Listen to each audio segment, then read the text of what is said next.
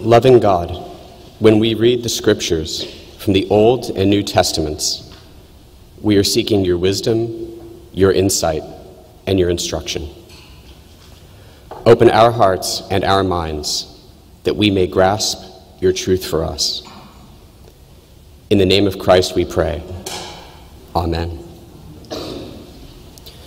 Today's scripture reading comes from the Gospel of Matthew, chapter 5, verses 13 through 20. Jesus said, "You are the salt of the earth. But if salt has lost its taste, how can its saltiness be restored? It is no longer good for anything, but is thrown out and trampled underfoot. You are the light of the world. A city built on a hill cannot be hidden. No one, after lighting a lamp, puts it under a bushel basket, but on the lampstand, and it gives light to all in the house. In the same way, let your light shine before others, so that they may see your good works and give glory to your Father in heaven. Do not think that I have come to abolish the law or the prophets. I have come not to abolish, but to fulfill.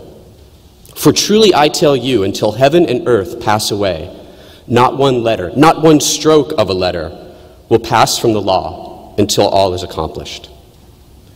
Therefore, whoever breaks one of the least of these commandments and teaches others to do the same will be called the least in the kingdom of heaven. But whoever does them and teaches them will be called great in the kingdom of heaven. For I tell you, unless your righteousness exceeds that of the scribes and the Pharisees, you will never enter the kingdom of heaven." This is the word of the Lord. Thanks be to God.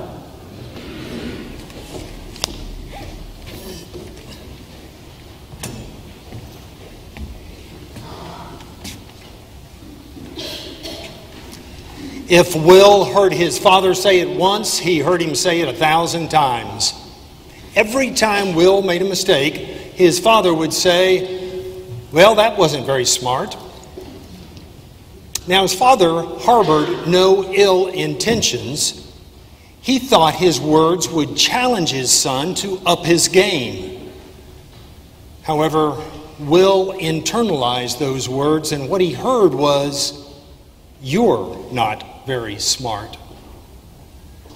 As you would predict, over time, Will became increasingly cautious.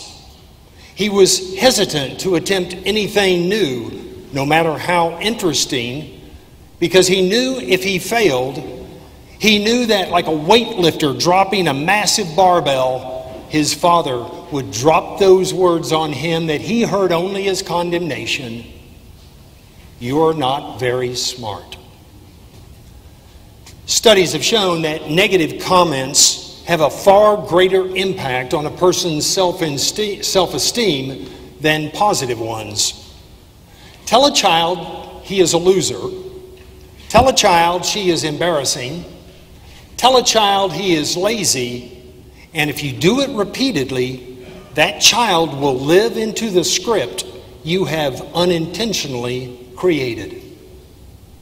Studies indicate that with children, it requires 10 positive comments to counteract one criticism. With adults, it's not much different. The Harvard Business Review reports on research that examined 60 strategic leadership teams at a major company.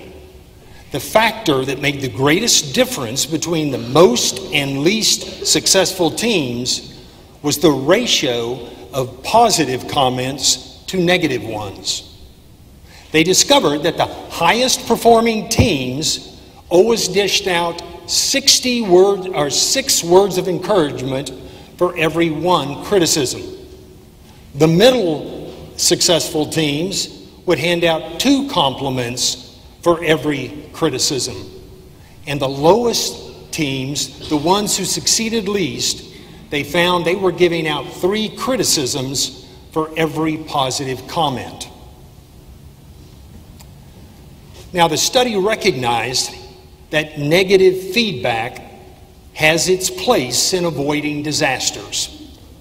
But even the most well-intentioned criticism can rupture relationships and can undermine self-confidence and initiative. The report said that criticism can change behavior, but it does not cause people to put forth their best efforts. Encouragement is what motivates people to continue doing well what they're succeeding with, to do it with vigor and determination and creativity. It's elementary, my dear Watson. People respond better to encouragement than criticism, better to praise than fault-finding. Last week, we looked at the opening words of the Sermon on the Mount that starts with 9 blessings. Today, we hear what follows the Beatitudes. Jesus has led his disciples up a steep, grassy hill that overlooks the Sea of Galilee.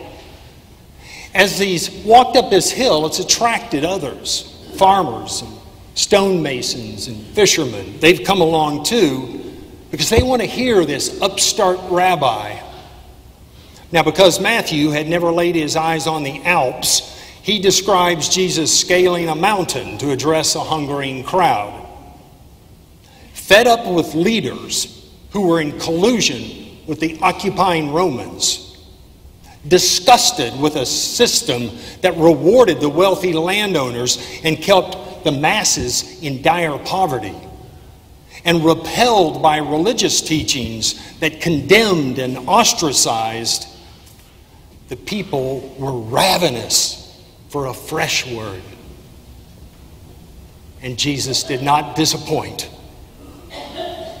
With his provocative opening words, Jesus told those who had gathered that the ones who are blessed are not the ones living in the mansions, not the ones wearing the fine clothes, not the ones who had servants they could order around. Oh no, blessed are the poor in spirit. Blessed are the meek. Blessed are those who are persecuted. Blessed are the peacemakers. Following those 9 jolting blessings intended to set off fireworks in their brains, I suspect Jesus paused long enough for people to catch their breath. I suspect he allowed them to contemplate this radical reassessment of what blessed means in the eyes of God. While this initial volley is still simmering, lifting their spirits rather than squashing them, Jesus says, "You are the salt of the earth." Even though Jesus was not privy to reports in the Harvard Business Review or Psychology Today, he knew that praise rather than criticism, blessing rather than curse, is the way to inspire. You are the salt of the earth. Now today, people in the medical field tell us that salt is an evil enemy, because many people overdo it. But as every athlete or every person who works out in the heat will tell you, the lack of salt in your system is very dangerous. That's why they created Gatorade.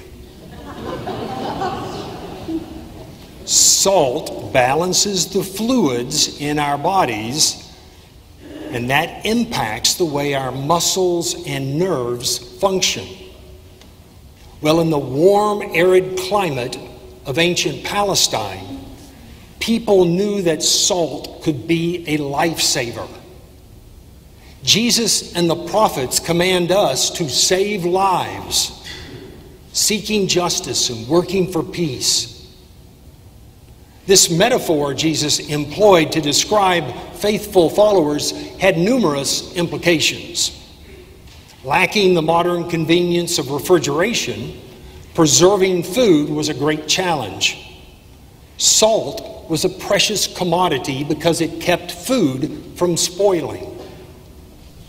Naming us as the salt of the earth Jesus expects us to preserve what is good and right and true, and to help prevent people from going bad, to help keep communities from decaying. Of course, salt not only gives food a way of preserving, but we also sprinkle it on our food to enrich the flavor, as putting it in just a pinch in chocolate chip cookies.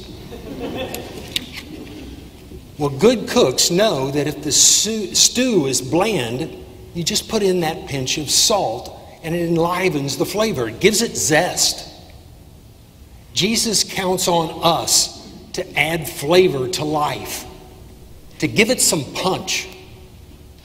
Regrettably, many churches have more often than not done the exact opposite. They smother ingenuity with rigidness, tamp down excitement with sternness, suck the joy out of celebrations with too much solemnity. Jesus calls on us to be the seasoning and the spice that injects life with joy. In a book entitled Salt, A World History, the author writes, until about 100 years ago, salt was one of the most sought-out commodities in human history. The ancients believed that salt would ward off evil spirits. Religious covenants were often sealed with salt. Salt was used to disinfect wounds and to heal skin diseases. Roman soldiers were sometimes paid in salt, and brides and grooms rubbed salt on their bodies to enhance fertility. I did not make that up. And do not ask me how they did it. I have no idea. Suffice it to say that salt had a variety of positive uses. And as followers of Jesus, we too enhance the quality of life for ourselves and others. A colleague shares the story about St. Thomas Church in Leipzig. Now, this church is mainly known because Johann Sebastian Bach was the music director there, and Mozart played the organ. However, in the months preceding the fall of Berlin, the Berlin Wall, people began gathering in this church to say prayers every Monday night. And as they would say their prayers, they would begin to discuss what they could do about this separation between East Germany and West Germany. As more and more Christians showed up for prayer and to discuss this divide between East and West and how they could reunite it, there were warnings issued by the government about these Monday prayer services. But the people refused to stop. Eventually, a major confrontation became inevitable. Fearing the size of the Monday night crowd, on October 9th, 1989, the police issued a warning that any demonstration would be stopped with whatever means necessary. Doctors from nearby hospitals stopped by the church to tell the pastor that they were making preparations to prepare for the flood of gunshot wounds they were anticipating. The pastor didn't know what to expect.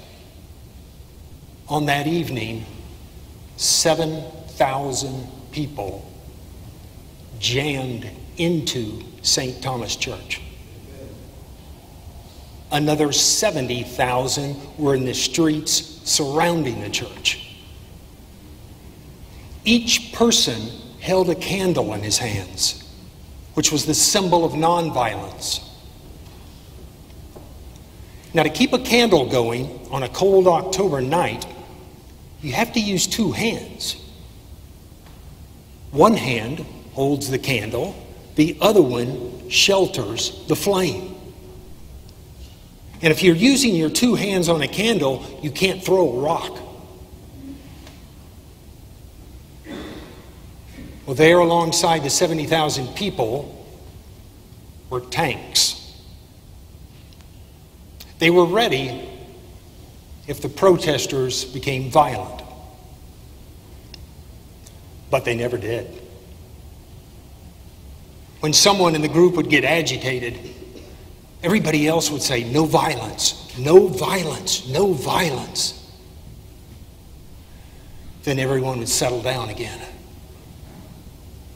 Later, a government leader said, "We had made our preparations and we had planned for everything."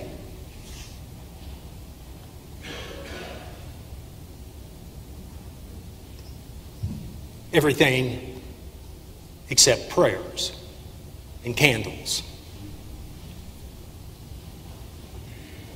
The tanks withdrew. And a few days later, the wall came down. You are the salt of the earth when you possess the courage to seek justice and work for peace. You are the salt of the earth when you are compassionate and generous. And you are the salt of the earth when you spread joy and inspire hope. May you spice up people's lives and bring out the right flavor in the world.